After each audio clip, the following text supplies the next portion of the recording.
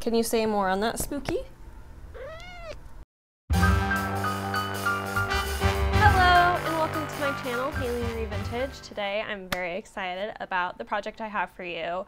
So today I have a dress. It's technically 1948. I'm just going to call it 1950s because it's very post-war in the amount of volume in this dress. It's like definitely one of those transition pieces. But the dress that I'm going to make today is this one here. It is a size technically too big for me, so I am expecting to have to tailor this one a little bit. But this video is a collaboration with Drew. So Drew and I went to this fabric factory and we did end up with some of the same fabrics, and so we are both going to be using the same fabric to make a dress. We both have said that we're making something 50s, but other than that we don't know anything about each other's. My plan is to keep it this way, and the fabric I'll be using today is this. I don't know if you can tell from back there, but this is a really lovely peach Swiss dot, and I have 12 5/8 yards of this, which is more than enough for what I need. It's almost double what I need for this pattern, and I'm going to be shortening this pattern to be like more like a T length or below the knee length, as opposed to this is a full length gown. I wanted to use this fabric up. I am planning on then also making a shirt from this, and depending on how this dress turns out, we'll see what I'm going to do with the rest of the yardage. Vogue is actually one of my least favorite pattern brands.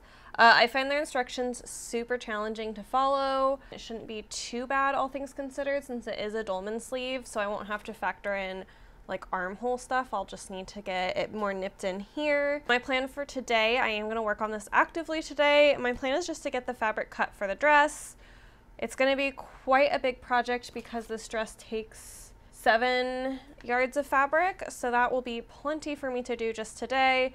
And then I will get this all cut out, and my plan will be to check in with you guys tomorrow morning before I start sewing the project. And definitely make sure to pop over to Drew's channel. I will link it down below, the video she puts up, to see what pattern she's using for her version of whatever she's making this fabric in. I think it'll be super fun. I'm excited to see what she makes. Let's hop over to cutting. And here we are doing my least favorite task of cutting the fabric. This was actually fairly straightforward because of the grippiness of the dots. Because they are flocked velvet, they like kind of stuck to each other and made it super easy to like not have the fabric move. The other thing I do need to do with these is, because I'm shortening the dress by 6 inches, which is why you see that little fold there, I am then needing to draw a line that matches up that edge to the waist, so that way I can then cut it. I am marking it with a yellow chalk, which you can't really see because my goal is for it to not be able to be seen, because I only need this marking for the duration of me cutting it out, and I don't really want it to last a long time or have the need to wash it out later. So that is why you guys can't see it, but I can see it as I'm cutting.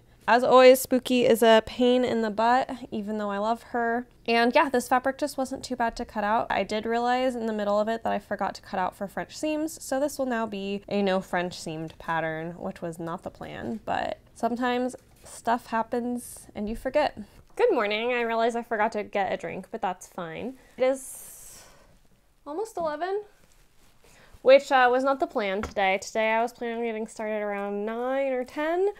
I realized it was nice outside to take photos, and so I got all ready to take photos, and then it got too sunny to take photos, and then I chatted with a random lady that I met who was very lovely. But all of a sudden now it's 11. I'm gonna get sewing. I do have a queer clothing swap that I need to get to at 1. Hey, Spooky, you're blocking. So I'm gonna sew as much as I can for this hour. Luckily now it is light out until 7, so I should still have plenty of sewing hours left in the day. Last night after I finished cutting out my pattern, I had just such a lovely conversation with Drew. We talked about kind of our sewing plans, but we have not seen each other's patterns. I set the rule that we were not going to see what each other's making until the video comes out, which now I'm unhappy with myself because I can't wait to see what she makes. I forgot how fun it is to like chat with someone who's working on a similar project to you. The first thing I will be doing the morning these comes out is going over to her channel and watching what she made, because I'm so excited, huh, Spooky?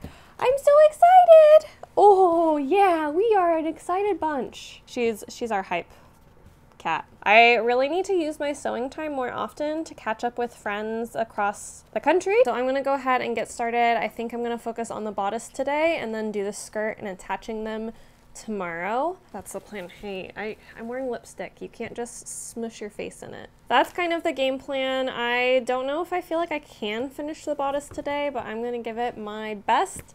And we're gonna try to, oh, thank you. Oh, you just got in my lipstick, Boo Bear. So for this pattern, we are starting with the darts. I'm just pinning these together after marking them in blue ink that is water soluble. So once I am done with the bodice, I'll just dunk it in water and everything will go away. I really like this marker because it's so bright and it's not hard to see. Sometimes with chalk, I think it rubs off too quickly and I have a really hard time looking at it. So I am just pinning these and then I'm gonna go ahead and sew them, and then I'm gonna go ahead and press them. Since I don't really like working with Vogue patterns because they don't give great instructions, it's nice to know where darts are supposed to be pressed, which is almost always towards the center, so I don't have to like guess on some of these things that Vogue just leaves out. I did want to show you guys how I bring in the waist a little bit. So this is sewn with a 5/8 seam allowance. So I wanted to actually sew the very bottom of the waist that I want to be a little bit of a smaller bit with a 7/8 seam allowance. So I eliminate, I think, an inch total. So the way I'm doing that is first I am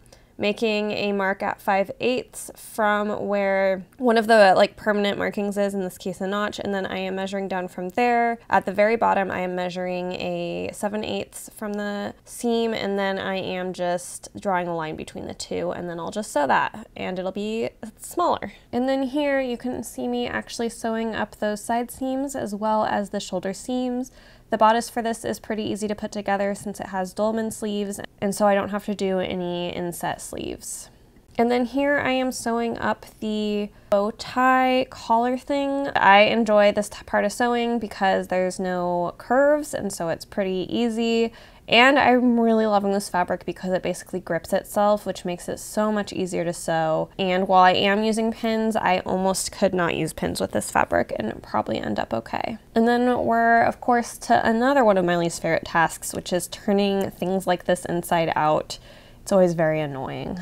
And then finally, while my voluminous hair is getting in the way and you can't really see what I'm doing, I am sewing that bow collar to the actual blouse. In this case, it was really easy because all of the notches and stuff lined up and I had no issues. And now I have started to work on the cuffs, which are a big feature of this piece. First, I am just sewing them, and then I am gonna go ahead and iron them. Turning these was a little bit challenging because it is a curved line, and because this is a polyester fabric, it doesn't press particularly well. In retrospect, I should have interfaced these, and I think I would like them in general a lot better, which I could go back and do later if I desired, but for now I'm just leaving them be. And then excuse the kind of gross looking stew. My meals are for nutritional value, not for beauty. I made a nice lentil stew. I like to meal prep before I do a big sewing weekend, so I have really nutritional calories to feed my body to keep me sewing, since I am not always the best about taking care of myself while sewing. So yeah, I'm enjoying this lentil stew, and sorry for the gross footage of watching me eat it. I just always think it's really important to be taking care of yourself while you sew, and I want to call out when I do it. So hopefully you will do it as well. And then here I am all snuggled in and full and happy, and I am just sewing my collar. I'm just slip stitching that down so it doesn't flap, and it looks really nice. And then now we're sewing the cuffs. This view isn't working as well now that I have big curly hair when I sew. I'm first just basting the cuff to the sleeve, and then after I finish that up, I am then stitching the bias tape on it that I will then fold in and leave it with a nice finished like cuff edge seam. And then the last thing I need to do tonight is put in the buttonholes, and I am doing this so that way I don't have to do it around the big skirt of fabric and have all that weight pulling on the machine while it makes the buttonholes. And so that is why I'm doing that now. In this case, I am first starting with a tester piece to make sure everything turns out the way I expect. Even though the buttonhole foot is pretty reliable, I like to do one practice round on every single project just to make sure the button fits through the hole, because once you put a buttonhole into your final project, tearing it out is going to show. So this one looks great, works really well, and so now I'm gonna go ahead and sew the rest. I really love using a button stitch foot To do this, I was really afraid of this for a very long time, so I really encourage you, if you are a beginner sewer, use your buttonhole foot. It's really great. It saves you so much time because hand sewing those buttonholes really sucks. And so I would really, like, it's scary and intimidating, but go and give it a try. It will seriously improve your life, I promise. Good morning. Yesterday I did indeed wrap up the bodice just as I had planned to. So this is what we're looking at. I'm very excited about this. Spooky, can we not? She's making a ruckus. I did some tacking that I don't know if you can see from that far away, but I have the tacking for where the buttons go. I have the buttonholes in. The reason I have the tackings in is I gave this guy a dunk yesterday to get all of that blue marking that was all over the fabric out, and I'm pretty excited to see what this looks like actually on. So that is kind of where we've landed this morning / today. I will be working on the skirt, attaching the skirt to the bodice, and then eventually attaching the buttons, double checking the fit. And then this morning, it is 10 o'clock. I've kind of been up and about. I went and I got these lovely flowers at the farmer's market, and I also got myself some yummy pastries. This is a hot chocolate croissant. I just decided this morning that I needed to get out of the house, and I like going to the farmer's market right when it opens because I just like can't stand the crowds when it gets bigger. And usually I don't buy flowers, but they had tulips and I love tulips, so here we are. This is now the part in the video where I get super awkward and remind you that I have a Ko-Fi if you want to go over and buy me a coffee. I do put a lot of time, work, and dedication into this channel, as well as a lot of my own finances to keep everything running.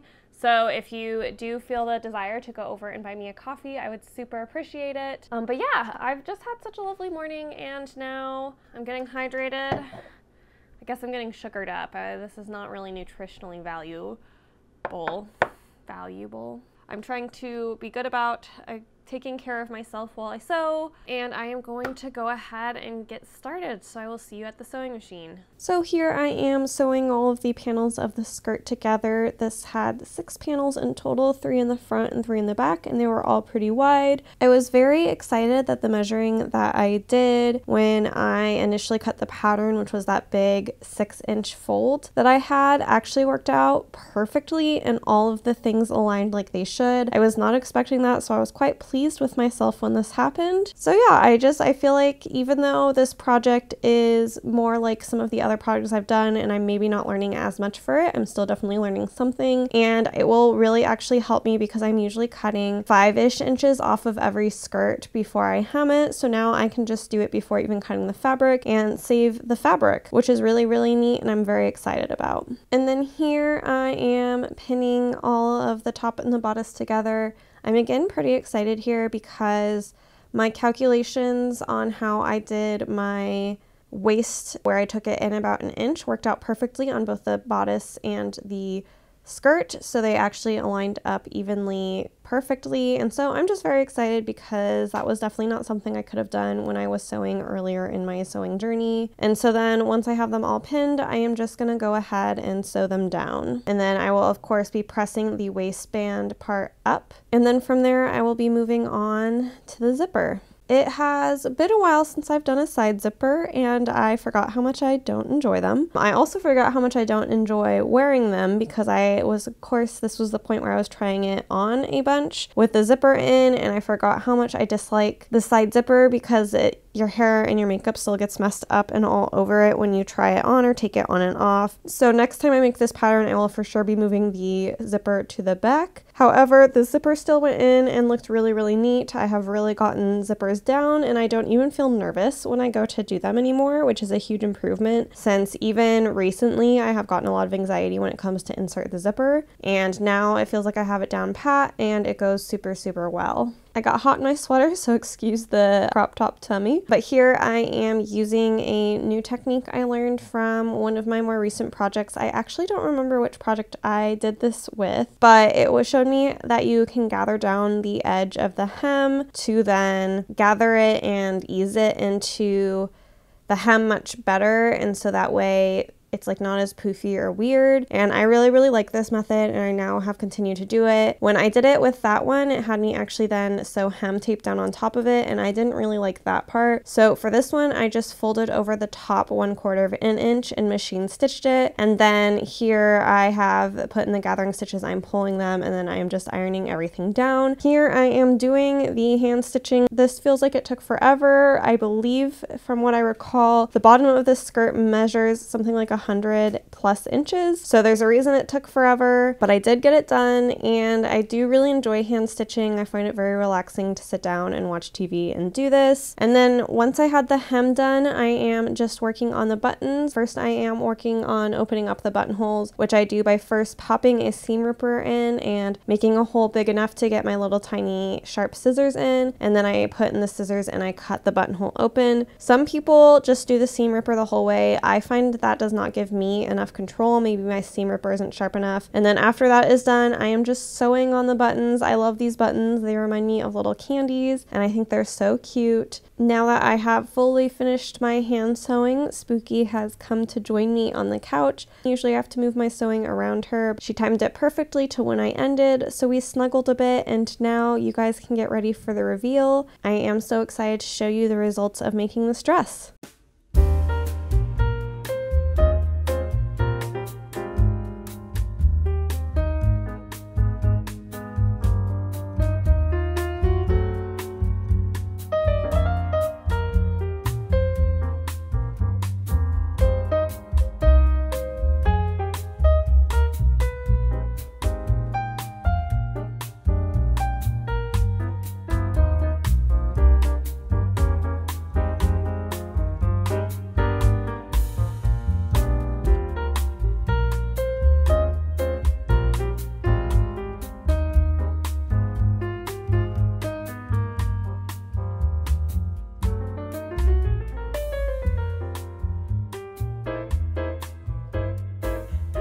So you have seen the reveal, so let's talk about it.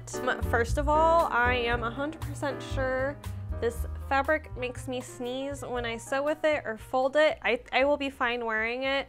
It's just like mass quantities, like 12 yards when I'm moving it around. Definitely makes me sneeze from all the like dust that flies off of it. So that is something to note with this fabric. However, this fabric is truly really stunning. I really also love this dress. I will say there's something about the sleeves and the cuffs, I guess. These, I think you would call that a cuff. That I'm not 100% loving. However, I am gonna give myself time to sit with them before I decide to take them off. However, I think ultimately I'll decide to not have these cuffs on here, but I'm not there yet. I just don't plan on dealing with that right this minute or anytime soon. I want to first sit with it because sometimes, I don't know how you guys feel about projects, but sometimes when I wrap up a project, I'm just like not happy with it because I've been looking at it so long. So sometimes if I put it away in a closet for like 3 or 4 weeks and then I put it back on, I think it's the most amazing thing I've ever made. So that could still happen with these cuffs. So for now, I'm gonna leave them because they were a lot of work, and I do think they're really cute. I really love it, like just looking at this dress right here, I really love these cuffs. I just don't know if I love them on me. So I'm gonna take some time to figure that out. I was debating showing you guys like another part of the video showing me adjusting the cuffs to maybe be something that is more my style. However, like I said, I'm not convinced that I don't like them. I think I just might need a little bit of time to like them. But I absolutely love the buttons and the bow tie, or the tie that ties into a bow. And I love this skirt. While this pattern takes a massive amount of fabric, the skirt that results from it is absolutely stunning. I know I will love this dress. I'll try to maybe keep you guys updated on Instagram if I end up altering this at all. Definitely go check out Drew's video. I will link her video down below, or at least her channel, and then I'll hopefully update with her video once that goes live. I am so curious what she makes. We've talked in vagueness about what we made, so I'm very curious what she makes, how it turns out, if she has any difficulties with this fabric. For me, this fabric was super easy to sew with because it kind of grips itself because of the flocked dots. And I honestly can't wait to make, I'm definitely making a blouse. I think I want to make a big balloon sleeve blouse out of this fabric. I think that would be absolutely stunning. So that's my plan for another project with this. And then I'll probably sell the rest of the fabric, but that's not going to be for a little while. I guess if you're interested, if I do sell this fabric and me tagging you, let me know, comment down below on that. Yeah, I am really glad that I finally got around to this project. I'm really excited to see what Drew makes, and I'm so excited that maybe when we meet up in real life again, we can twin. Wouldn't that be fun? I'm like mad at myself for saying we aren't gonna see what each other is working on because I'm so desperate to know, but it'll be good. It means I have something to look forward to over the next like few days or weeks or whatever this goes live. So that is it for this video. I really hope you enjoyed it. I definitely enjoyed making this dress. And if you did enjoy it, you can always go over and buy me a coffee over on Ko-fi. And then of course you can always support my channel by liking this video, subscribing, or leaving a comment down below. I'll see you next time. Bye. Yes, Spooky, you have something to say. Meow, meow, meow. Aw, you little butt. Okay, that's not working. Hi. Spooky's also excited. Eek. Ow. Hi. Oh, thank you. She just stabbed me with her little tooth.